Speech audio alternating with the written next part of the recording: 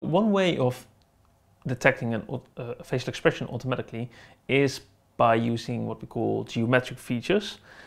So these are features that look at the shape of a face, for instance, the shape of your mouth, the distance between, let's say, your eyelids. Obviously, when I blink, the distance between my two eyelids will go lower and lower and lower and lower until it's 0, and then after a while it goes up and up and up, and my eyes are open again. It's a very straightforward, direct relation between the feature, the distance between two facial points, and the expression, whether I'm blinking or not. However, finding those facial points in the first place is not so simple. You have to again turn these pixels in an image into locations of these facial points. Traditionally, what people did is they built little facial point detectors. So they were really models that could tell for a given little image patch of, let's say, 16 by 16 pixels, whether that was the location of the eye. And then what you would do is you would scan through every possible region in the face until you found the location that said with the highest confidence, I am the eye. It's called binary classification, or at least it's optimizing a single value until you've got the highest value, and that's where you want to be. That is problematic in multiple ways. It's a problem because you have to search everywhere. It's also a problem because you can get stuck in what's called local optima, where you think you're at the maximum, but actually it's not. Because if you have a local optima, let's say we want to maximize the probability of this area being a face, and we're scanning through all the different possible pixel locations, and as our probability goes up because we're near to what we think is an eye, then it goes down. Now normally we'd be doing something which is called gradient descent, so we'd be following steps in that direction until we get a flat line. So the gradient is 0 there, and we're saying we're done. We found the point. This is the location of our facial point. However, we've stopped here. Maybe this was not the real optimum, but there's later an even bigger optimum. And we've missed that because we stopped searching. So that's a local optimum, and that's a big problem when you do searches for facial points like this in a classical binary classification search. The alternative solution is to search everything, but that's generally too costly to do. And costly in terms of processor or time, resources, yeah. What we did is we turned this idea around. So instead of asking every location in the face, are you the eye? We're going to ask a location, hey, where is the eye? Right? So it's going to tell us, well, you have to go 15 pixels in that direction, in the X direction, the horizontal direction, and you have to go 5 pixels down in the vertical direction. And you can do this because there's something called regression, which is again a machine learning technique, and whereas binary classification only tells you yes or no, regression actually gives a real valued output. So you could use it to predict temperature, or in this case, displacement in terms of the number of pixels in one direction or the other. So we get a little vector that points from the patch where we asked. So let's say I'm looking for my inner eye corner. We get a little pixel here around my eyebrow.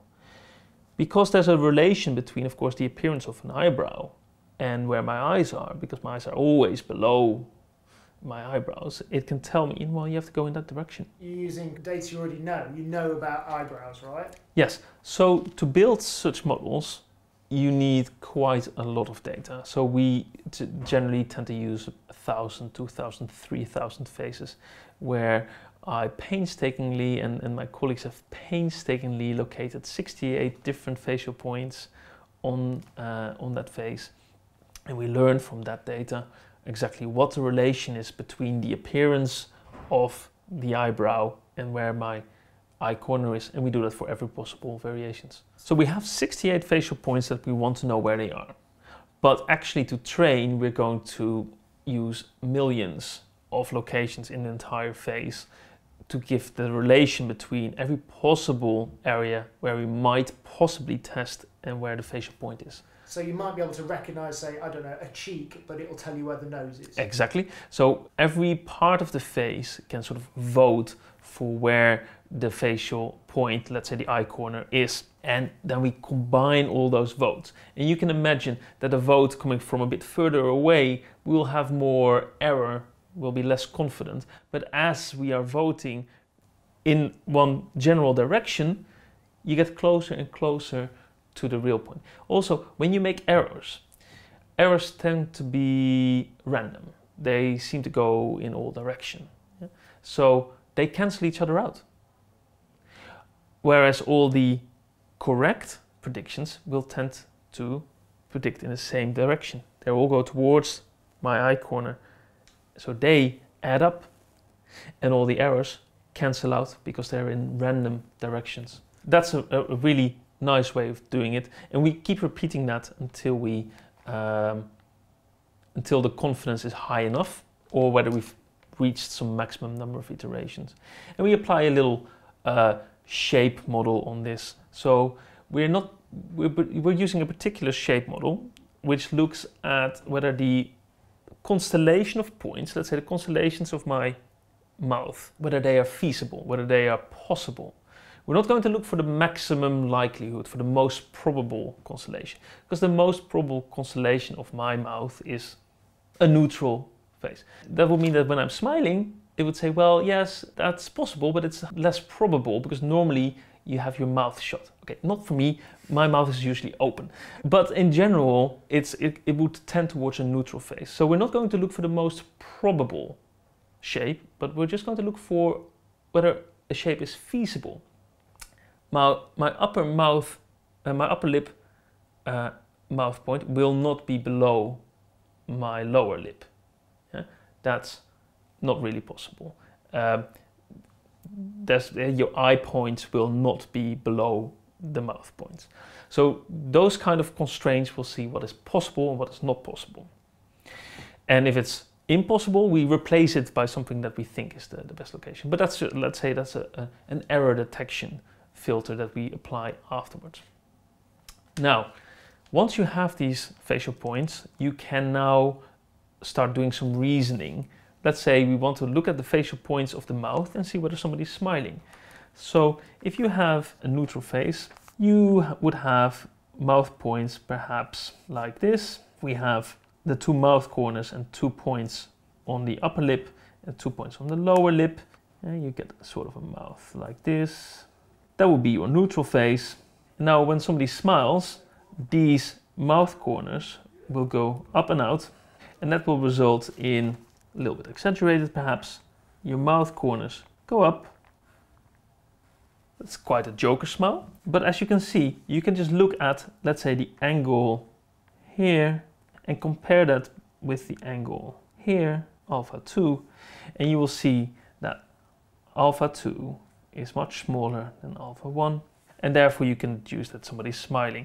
In general, we don't actually learn a set of rules like this, but these become features in our machine learning techniques again. We usually use support vector machines, neural networks, deep learning, whatever is most suitable for the types of data that we have. And that's how we detect smiles from geometric features. And this doesn't matter if people are, I don't know, completely different in ethnic terms or in look or in sex or... Yes, there will be differences between gender, for instance, or ethnicity in sort of the global shape, but the changes in shape, the fact that these mouth points go out and up and the angles go down, they are the same for everybody.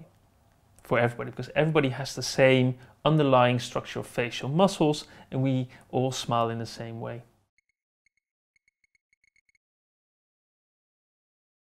I'll show you the big machine. That's Yeah. So this is a 100,000 processor Spinnaker machine.